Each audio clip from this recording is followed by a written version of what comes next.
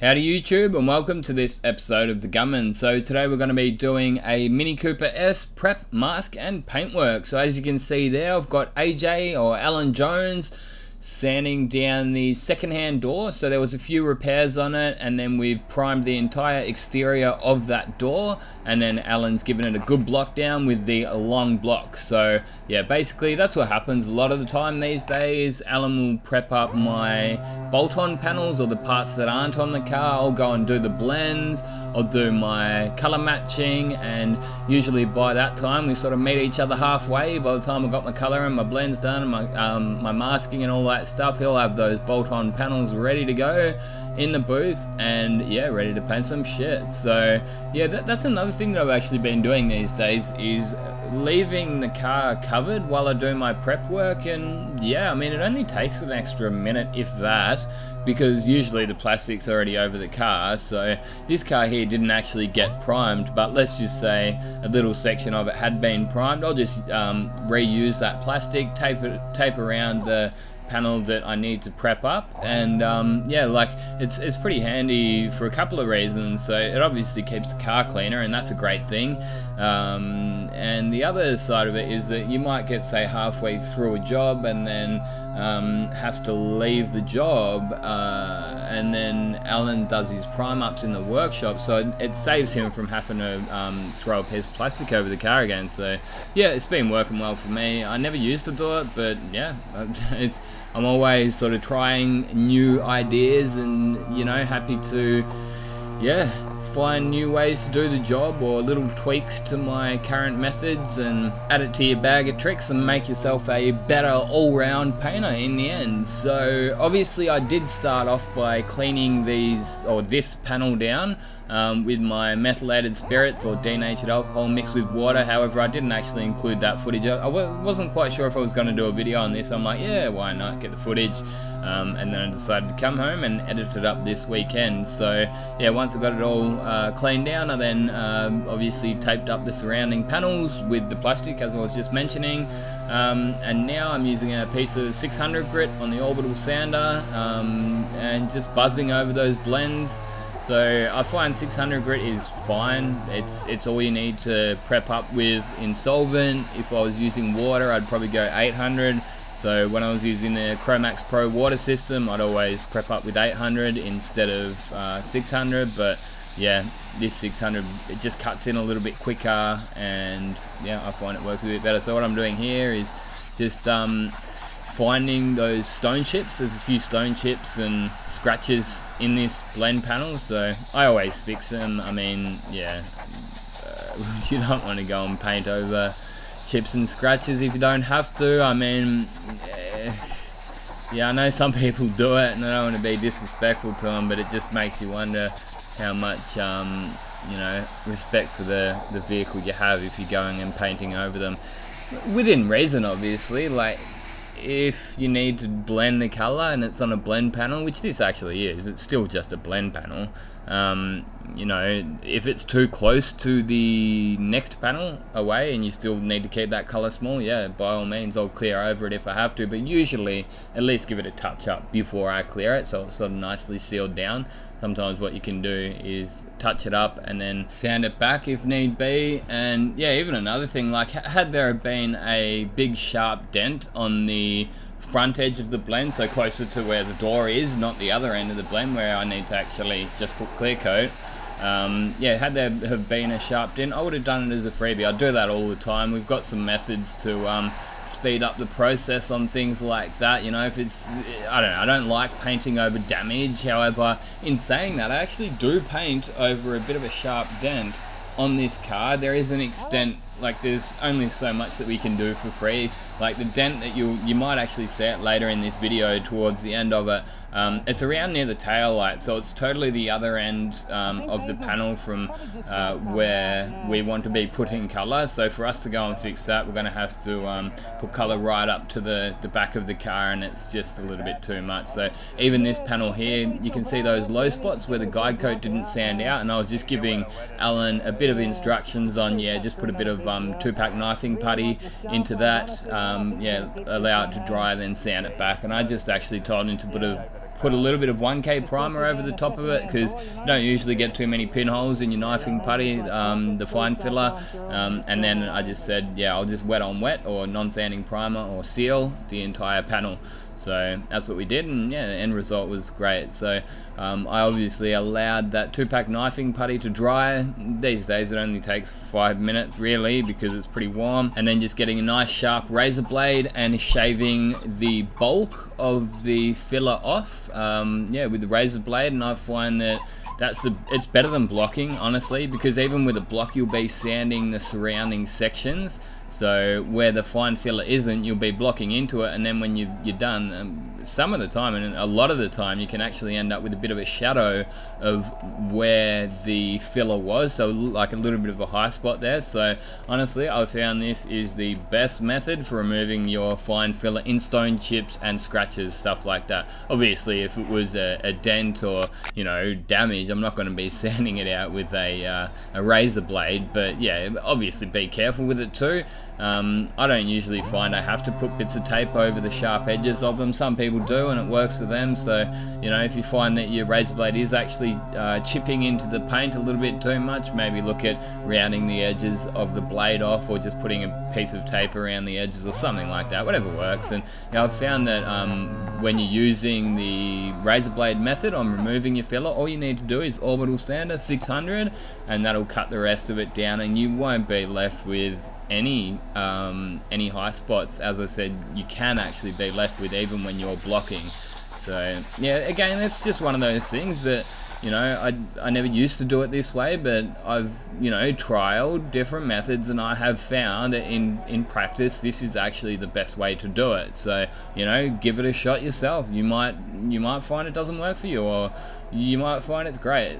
As I say in a lot of my videos, I'm not here to tell you how to do your job. I'm just showing you how I do it, and you know, there might be a few things that I do that you don't, and you can try them, and if they work for you, great, go for it. And that's what this channel's all about, just helping people learn how to paint, you know. But yeah, what I'm doing now is just going over the edges quickly with a piece of 800 grit, one of the softback sanding sponges. I love these things. So they cut out the orange peel, they take that top layer of clear coat off, and then I'll go around the rest of the shiny spots with grey Scotch-Brite pad. So it's something I never actually used to do. Well, I mean, as I say, like, my methods have changed so vastly over the years, it's not funny. And yeah, as I say, I'm continually tweaking it, and even in the last year, like say a year and a half ago, I never used to use Scotch-Brite at all. I found that you can actually get all your edges with one of these 800 softback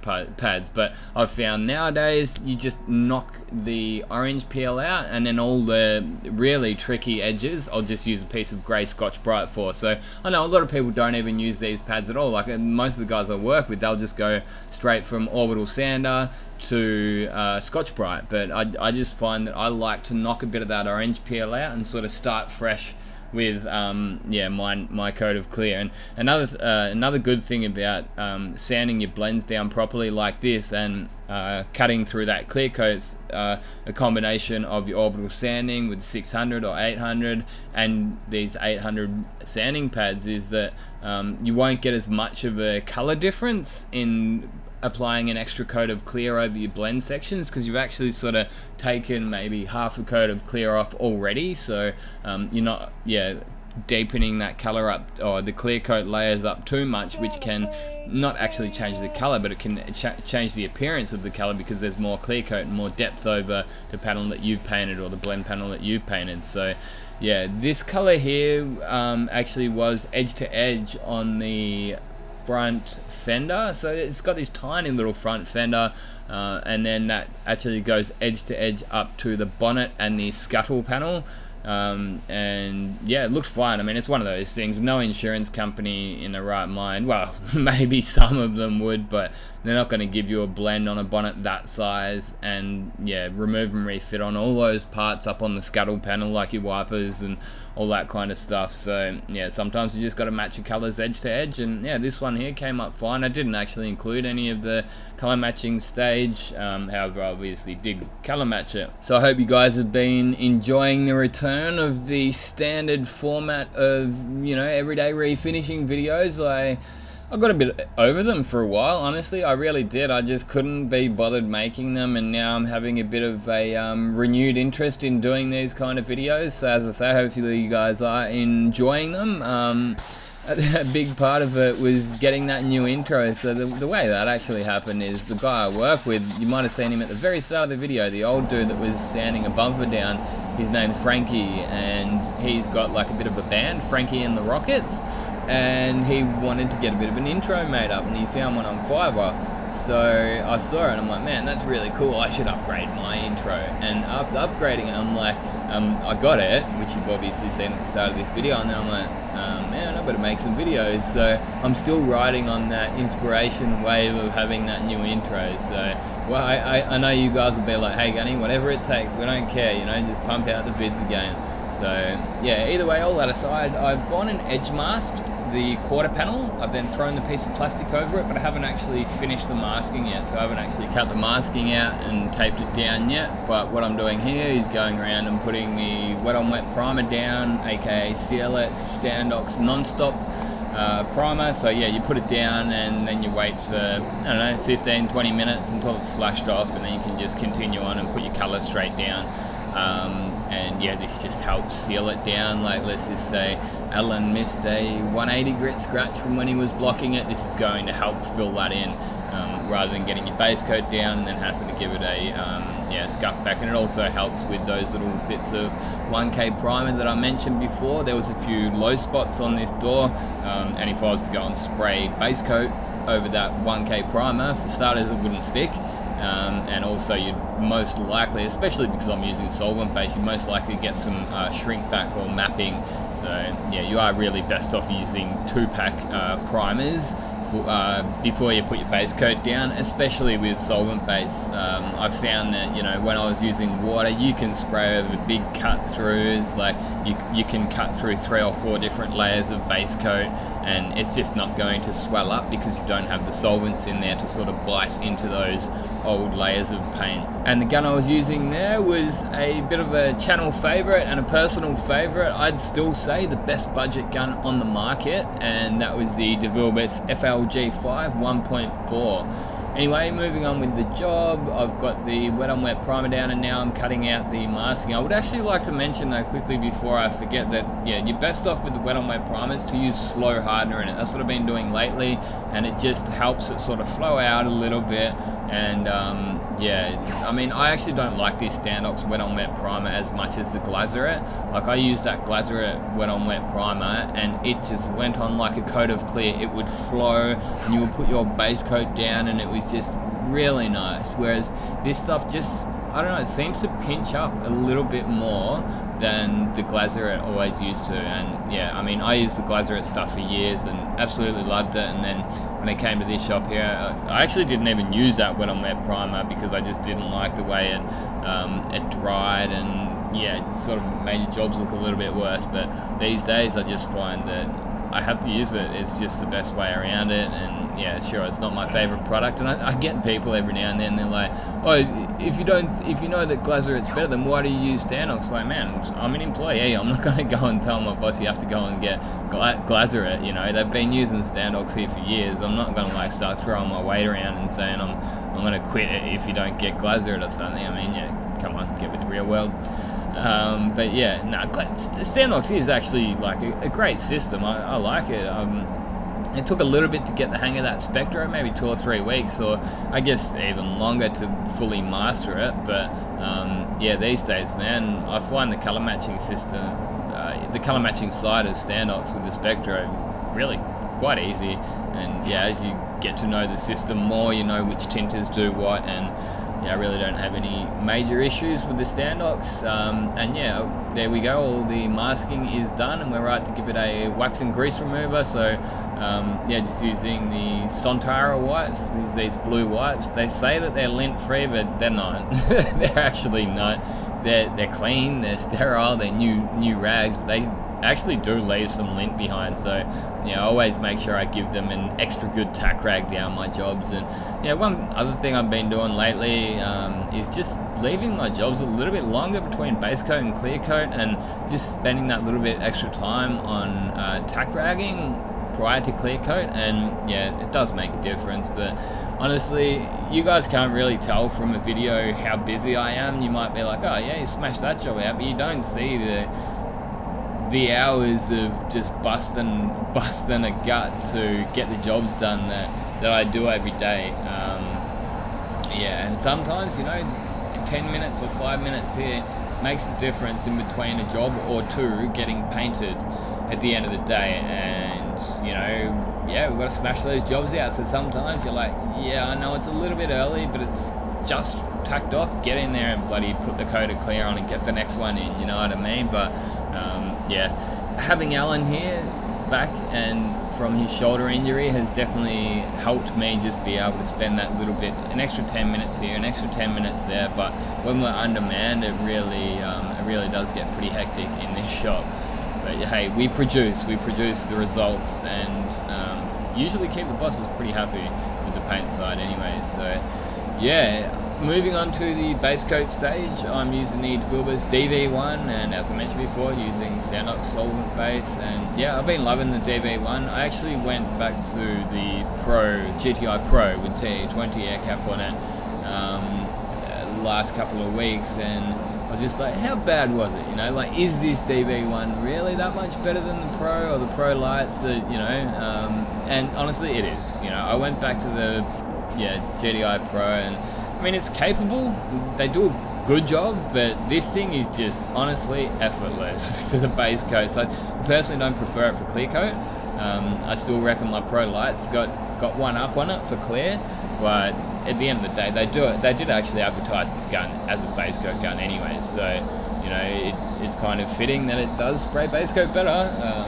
Yeah, as I say, you can use it for clear. There's nothing to say that you can't use it for clear, but yeah, I just wanted a better base coat gun. So this is the DV1 HVLP Plus 1.2. Yeah, that's the setup, and the settings run it around 1 bar, sometimes a touch over, rarely any under 1 bar. And what's that, about 14 psi? But keep in mind that the digital gauge on these, you see where it is. It's actually reading the air pressure from a different point. I got a bit of a memo from Chris from Spray Guns Direct, and I think it came from DeVilbus, and they sent it out to him, and then he forwarded it on to me, saying that yeah, if you actually get a standard gauge on the base of the gun, it'll read like 1.5 bar, whereas the digital gauge up the top there, that'll read 1 bar, or something around that. I can't remember the exact conversion, but there's something worth keeping in mind. If you do have the digital version of the DV1, it will seem like you're using a lot lower pressure, but you're probably actually not. So you can obviously just go and calibrate that, or they do actually have a bit of a chart, but yeah, you can just go and put a standard cheater valve or gauge down the bottom of your gun and have a look at both of the gauges and see what it's actually reading. So if you always want to say hit that 2 bar mark on the base of the gun, then you can put that on the base of your gun and see what it reads at your digital gauge. So that was actually, I don't know, it's they did it for a reason. Supposedly in that memo it said something like less moving parts, or like they did have a good reason for it, and like less maintenance, and like it'll prolong the longevity of that gauge itself. So yeah, either way, I do like the digital gauge now that I sort of got the hang of the pressure settings. But yeah, as I say, like at the start when I first used it, I'm like, man, I'm spraying this at 1.5 bar, like I'm spraying it with really low pressure. I mean, I'm used to spraying with 2 bar pressure. But yeah, that's the reason, because the digital gauges on the DV1s are actually a little bit out compared to your standard gauge reading it down the bottom. All that aside, yeah, this thing just hums along with a nice big bound on it. I do actually have the HVLP as well, but honestly, the only time I'll ever use that is on a really coarse metallic or a really hot day. So yeah, I mean, this is a hot day. It's like 30 degrees. I've been spraying with the HVLP Plus, and unless it's like extreme heat, like 35, 38, 40 degrees Celsius, which is, you know, like 100 degrees Fahrenheit, unless it's around those really hot temperatures, I won't even bother with the HVLP. So I mean, I'm glad I've got it, I'm happy to have it, and it does get used a few times each year, but I mean, HVLP Plus is where it's at, and that's probably what I would recommend most people to get if you are looking at getting a DV1. But yeah, as far as the digital goes, as I say, it's one of those take it or leave it things for me. I'm happy with a standard ANI $30 regulator down the bottom, and yeah, that keeps me happy. You don't need the digital, fancy digital gauges, but hey, I guess it's another plus thing. You can save yourself a bit of money and still get yourself that good gun by just putting one of these analog gauges down the bottom. And yeah, believe it or not, I was so happy to spray the sealer on this car with this gun. I'm like, you know what, I'm using it for clear. I walked out of the booth and I'm like, what gun am I going to use for clear today? Yeah, I'm bored of the Pro Light, I use it all the time. So I just thought, you know what, I'm going to get the FLG5 1.4 and clear this bad boy up. Why not? You know, as I say, this is a bit of a favourite of mine, this spray gun here, and you can see why. So this is running at 2 bar pressure, and look, the amount of overspray that it pumps out is pretty minimal, considering, you know, like if I was using the an SI Water Lotus Supernova WS400, there will just be big clouds of overspray. So it's got a good transfer efficiency too. Like, I've actually found it's right about on par with the Pro Light. So yeah, I've found it doesn't use any more, not so much any less either. But yeah, I mean, I don't think it's quite as good as my Pro Light. You know, I think the Pro Light is the better gun easily, but it's definitely a good option for anyone out there who's looking at a new gun but doesn't want to go and break the bank. You know, I used to spray base coats with it. I used to spray direct gloss VOCs with it, or you know, 2K direct gloss colours with it, and yeah, it's definitely up for the task. The fan's a touch smaller than the Pro Light, definitely a bit smaller than the DV one, so you know, it wouldn't be my go-to base coat gun, but it's definitely capable, you know. These guns are actually made in the UK now. They used to always be made in Brazil, and this gun here says made in Brazil on the side, but when I got it, it actually had the same box as the Pros and Pro Lights, so don't know exactly what's going on with that one, but yeah, what I did actually hear is that DeVilbiss UK bought the machinery from GPI, I think it was. So GPI in Brazil were making these guns, and then DeVilbiss UK bought the machine off them, so now these are actually made in the UK. So there you go, a bit of random, probably useless information, but that's, yeah, a cool story. Like, I've recommended this gun to many people over the years. I know many people who have gone and bought this gun on my recommendation, most of whom are very pleased with it and the results.